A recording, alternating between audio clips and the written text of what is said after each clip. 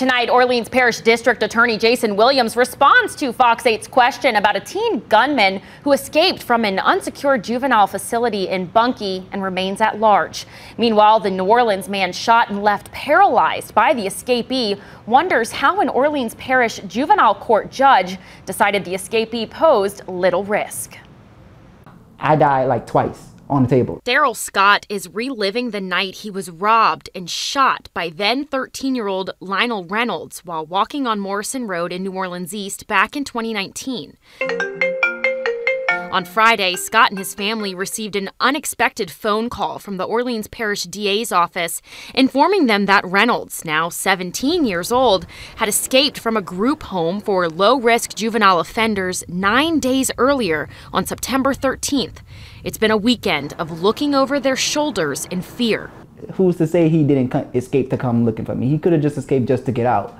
But we don't know for sure. Only he knows. I'm back at panicking, and I'm scared for Daryl. I'm afraid for myself. Since neither the state's Office of Juvenile Justice, which houses youth offenders, nor any local court or authorities had publicly announced Reynolds' escape, Scott's grandmother, Dorothy White, said she felt compelled to come forward about the teen fugitive. In response to Fox 8's questioning, District Attorney Jason Williams says his office only learned of the escape last Friday and immediately notified Dorothy White.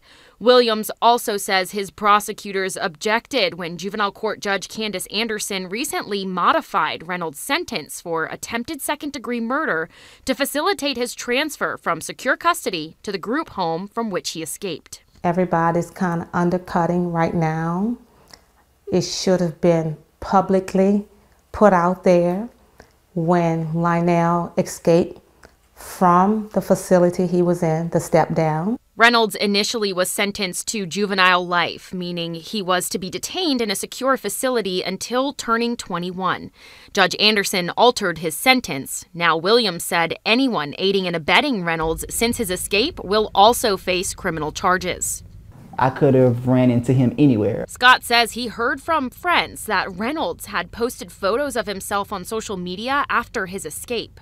I went and I looked him up, and sure enough, from the screenshot, he posted. When I see this post, it's so disturbing to know that this is a young man that doesn't have a care in the world for no one else's life as well as his life.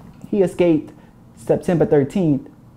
The post is from September 15th, so that's 2 days after you escaped. The social media profile used by Reynolds has since been deleted. No one wants to see this, DA Williams wrote in a statement. This unfortunate incident should not be held out as an example of what will occur every time someone is released. Adding, we objected to furloughs and early release from secure care due to the violent nature of the offense and threat of harm felt by this victim's family.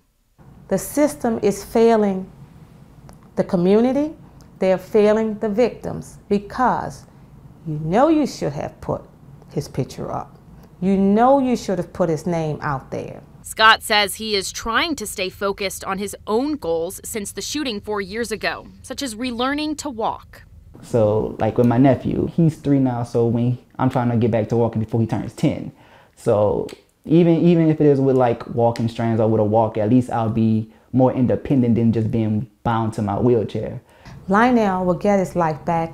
If he wants to change and get his life back, he can. But with Judge Anderson giving so many chances to Lionel, nobody's giving chances and help to Daryl. We reached out again to the Office of Juvenile Justice tonight asking about Reynolds' last known whereabouts, whether he's considered a threat to the public, and how he escaped in the first place. We have not heard